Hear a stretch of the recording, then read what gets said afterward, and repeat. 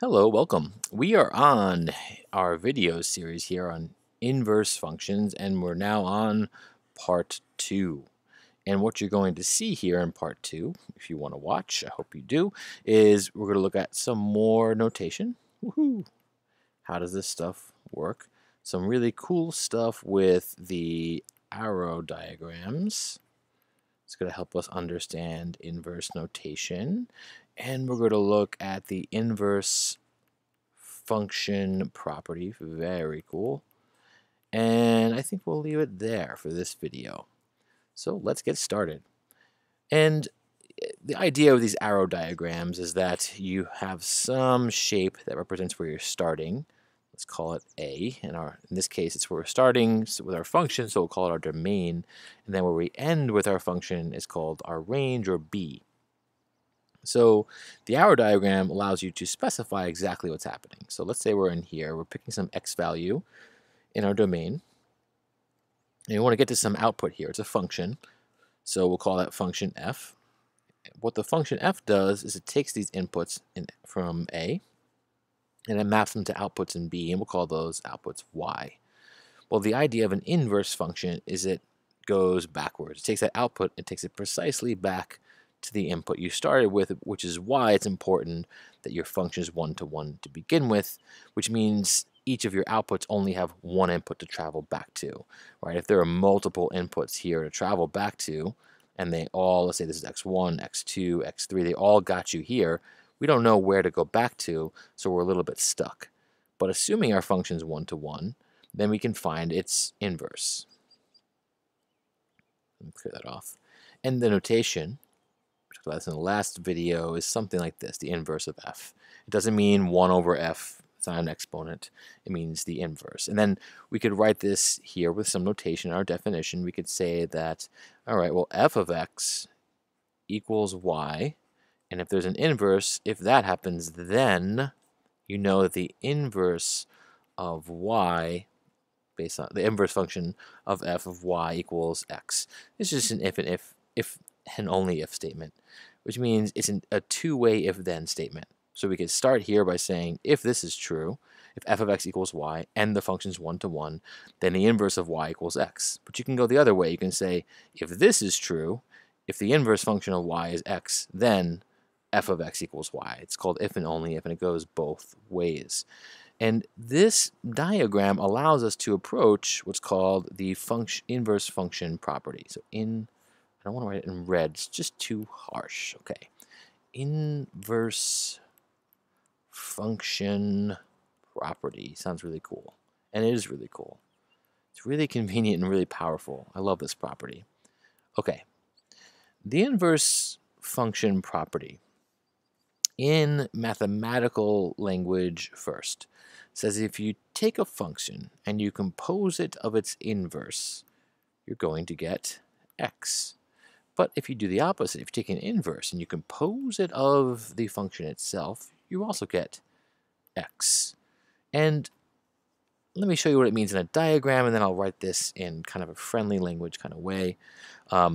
Let's start with this one. This is actually the easier one to start with, taking the inverse and composing it of the function itself. Now, we are going to, again, set up an arrow diagram. Okay, we start off at A, we go to B. Now, when we're composing functions, we really want to start here. So f of x starts in A, let's say. That's what we'll suppose. Takes those inputs and maps them here to f of x. We called it y in the previous diagram, same idea. That's what f does. So first, you apply the function f on some input x from A. You apply it, and it takes x to f of x. Then you apply the inverse on that output, right, whatever f of x is, and you go back where you started from. You apply the inverse, and you end back up at x, which is y equals x. And that's how I would describe this. This property tells you that a function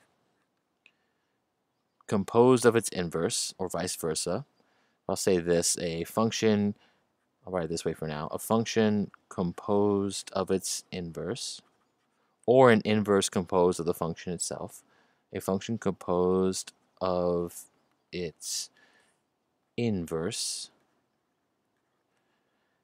Maybe I should say a function. You know what? Let me fix this. A function and its inverse. A function composed. I'm struggling with the language here. A function composed of its inverse. This feels lame. Or vice versa. I don't like saying that, but I'll leave it. Or vice versa takes you back where you started. Takes you back where you started. That's important to understand that movement because here, right, we're starting at x. You take the function here, get to f of x. So that means you apply f of x first, apply f to x first, and then you're composing the inverse of f. So it takes you back where you started. It takes you back to x. And the reverse is going to be true here. And I'm going to set the same diagram essentially, but look at some subtle changes. This is A, and this is B. Well, here we're starting with the inverse. That's important. We're starting with the inverse. So the inverse starts here. So you can call this, even though this is the outputs of the original function, it's the input of the inverse. So you could call this x. You could say that's x. And what does the inverse do? It's the same thing here, so I'll color code it the same. It takes those inputs over or back to A. So it takes you here. And then we call this the output of the inverse. It's f, the inverse of f, basically, of x. That's what the inverse function does. This is the definition of it.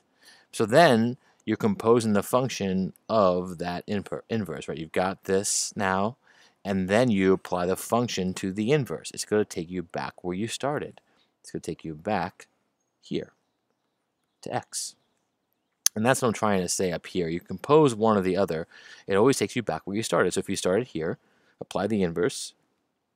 Then you have the inverse of x, and you run that through the function f. It takes you right back where you started. And that's all it's saying.